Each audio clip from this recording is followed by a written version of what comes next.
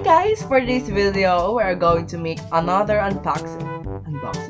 We are going to make another reaction video for the comeback of ROSÉ of BLACKPINK, and I am here with my BLACKPINK lightstick over there and over here, and I have here for so many years, and let's get to the video para masimulan na natin siya, and mag-screen record na tayo and hanapin na natin. Okay, so where is it? Ayun, I found it. Yes, I found it. Oh my gosh, ayun na. 1, 2, 3, go. At medyo malabo po, ano? Ba't malabo?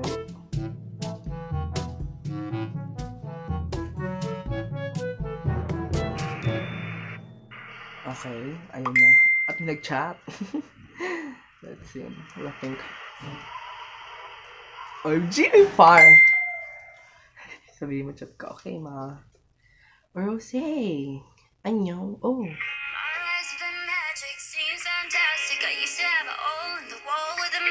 Funny when you want it, suddenly you have it. You find out that your goal's just plastic. Every day, every night, I've been thinking back on you and I. Every day, every night.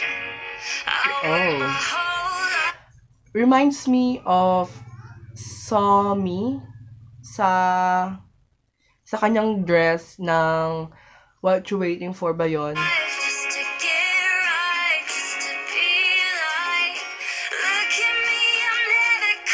Oo nga, Somi. Wow, lakas makaano. Victoria's Secret.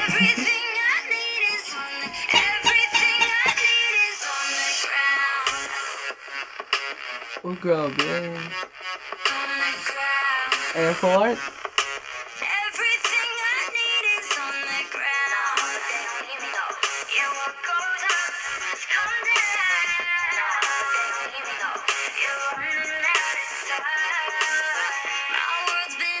Seems electric, but I've been waking up with your voice in my head, and I'm trying to send a message and let you know that every single minute I'm without you, I regret it. Every day, every night, I've been thinking back on you and I.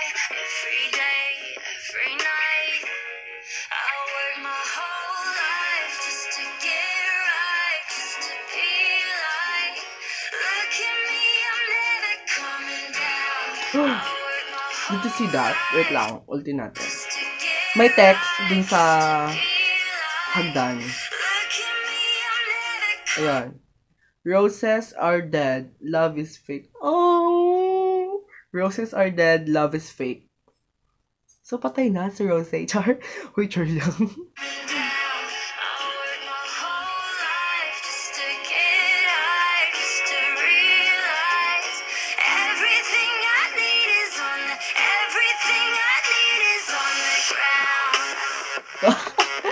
May pagsabog po ng kotse. Oh!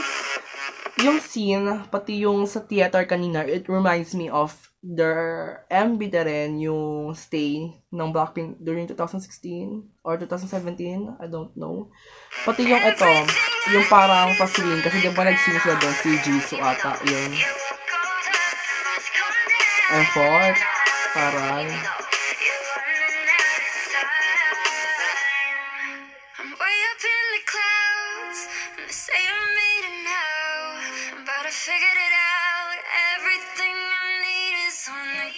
Ay, dalawa.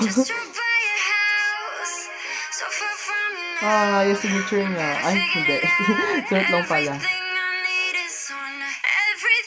Ah. Wow.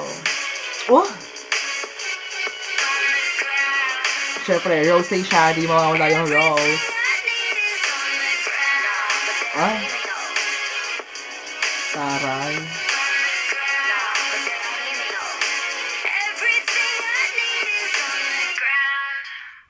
Tebt. Ay.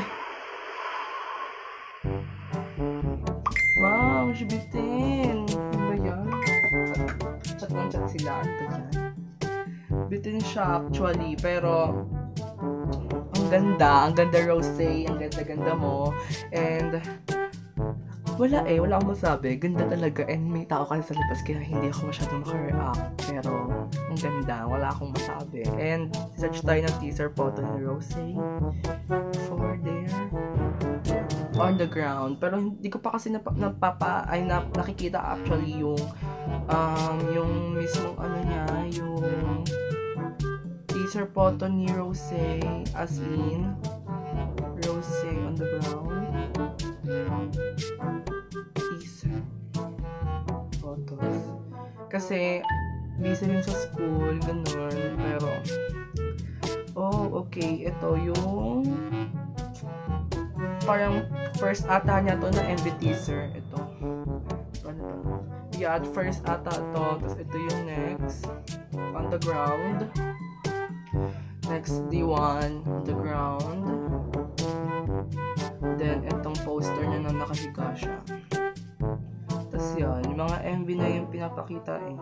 Ito pa pala. And, yan. Tignan nga natin kung ano na. Ilang views. As of today, 60 million views na po. And 2 days ago, I'm so sorry for doing this late because yun nga, busy sa school and medyo nagkakahasot sa schedule, and inantay ko talaga tong light stick na to dahil yung light stick ko na to is naiwan ko sa bahay ng lola ko doon. So, pagbagi na, and ito pa lang yung light stick ko that time, and ito hindi na siya gumagana, ma'am. I mean, yung isang hard, medyo pundido na. Ito kasi okay pa siya dahil nga, let's close the lights. Look, diba? Okay pa siya. By the way guys, this is official and this is also a official. Ewan ko lang kung bakit napunti siya ng maaga, and kakabili ko lang din naman siya. Siguro kakapupok ko siyang ganon. Pero yun lang, nagustuhan ko yung MV na Rosé. Hindi naman siya masyadong typical MV ng Blackpink, kasi yung MV ni Rosé parang siyang lalo lang. Parang wala siya masyadong rap, wala siyang masyadong energy, pero andun yung vibe, kitang-kita mo dun yung vibe, and mahirap gumawa ng music video, so huwag natin i-judge yun at kanta. Di tayo composer, kaya hands up and good job Rosé for the wonderful comeback this 2020. And Blinks, love you, don't forget to smile every day, and yun lang guys, thanks for watching. Don't forget to subscribe to my channel, gabra sa natin, bye, annyeong.